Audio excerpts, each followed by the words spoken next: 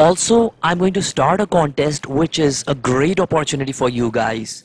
To participate, you have to find the question hidden within the video and be the first one to answer it correctly. The first one to give the correct answer will have the following benefits. The first benefit is the opportunity to get his or her queries solved through direct discussion with me on Gmail. Or they can also ask me to make a project of their choice. Note that winners will be revealed after 12 hours of the uploaded video in the pinned comment section in my YouTube stories and in the next video or the project video of their choice. Hi guys, today in this video I'm going to make a 220 volts to 9 volts DC supply high current 20 amperes. So for that I'm going to use this UPS transformer which produces an output of somewhere around 9 volts with an input of 20 volts. Other components are this KBPC 3510 rectifier and this 74,000 microfarad and 16 volts capacitor, some clips and bolts. Now let's measure the resistance of this transformer's winding with the help of this must tool multimeter, and as you can see that the high voltage side resistance is 19 ohms and the high voltage other terminal is 4.6 ohms, which is not going to be needed. It is for operating the relay, I guess. Yeah. So for that reason I have removed it. Now let's cut a wooden piece that is going to be required for this project as the base stand.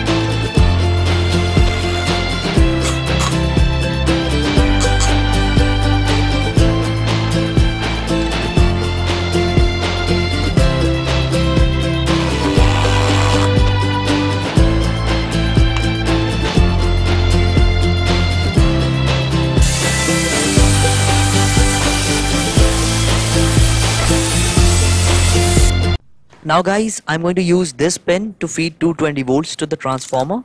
Let's see the wave oscillation AC. You can see that it is pure sine wave. You can buy this must tool multimeter from the link provided in the description. This is a 12 volts 5 amperes car headlamp bulb that I've connected to the secondary high current winding of the transformer. Now let's test it. Now for some reason the transformer is making a hissing sound and it is not working. Yeah, the bulb is also not glowing. Before the transformer burns out, let's disconnect it. So guys, I'm going to remove the transformer and replace it with this one, but let's check this one first. And as you can see that it is working perfectly and it is glowing the bulb pretty good. It is a 250 watts and 24 volts bulb. Okay, let's remove this one and replace it with the other one. Okay, testing again and it is working. Nice. Time to connect the rectifier.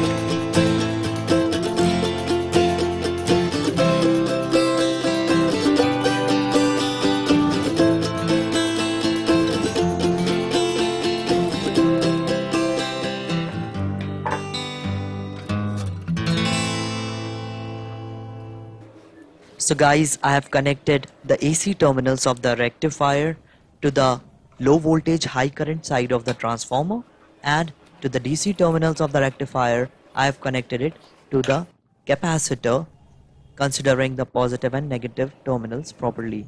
Okay, now the AC pin has been connected to the high voltage side of the transformer. Let's measure the voltage with the help of these jumper cables. You can see that it is glowing the car indicator bulb quite good. Now link for the jumper cables and in connector box will also be provided in the description, so don't forget to check them out. You can see that the voltage output of this setup is 9.15 volts, which is exactly what we need, 9 volts. Let's try and glow this 12 volts bulb with it, and as you can see that it is glowing pretty good.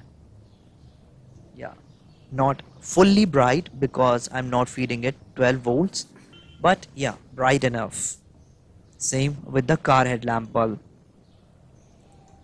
Let's test some DC motors, for which I have actually made this power supply, DC power supply. Okay, now this is a 32 amperes 12 volts DC motor. You can see the high current winding. Let's connect it. You can see there is arcing because of the high current flow. It is working pretty smooth, although not much visible, but yeah, it is running. Now comes the centrifugal pump, which is a 15 amperes DC shunt motor 12 volts, General Electric. Now it takes huge current because it is a shunt motor. You can see how thick the cable is, and this supply should be able to run it. Also guys, polarity does not matters for shunt motors or any type of DC motors. You can see that it has started running pretty good even at 9 volts DC. Cool, right? Now this is a 24 volts 500 watts e-bike motor. You can see that the rated current is 26.7 amperes, and it is running pretty good at just 9 volts input. I got this motor from Bangwoods, and a link for this also will be provided in the description. It works pretty good. Now guys, this is a vacuum cleaner 12 volts 15 amperes, and as you can see that it is working pretty good, and it is for cars.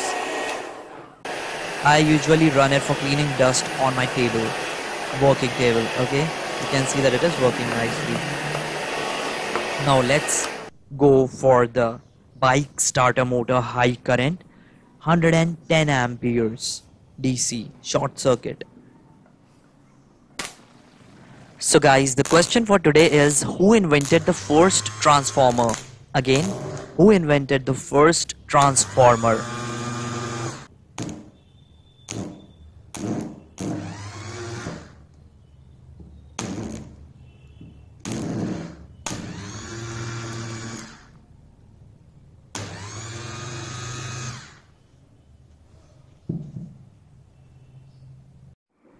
Hey guys, don't forget to subscribe my channel and hit that bell icon for similar video notifications. Also, do comment on what else you would like me to add to this present video. Best regards, Electron.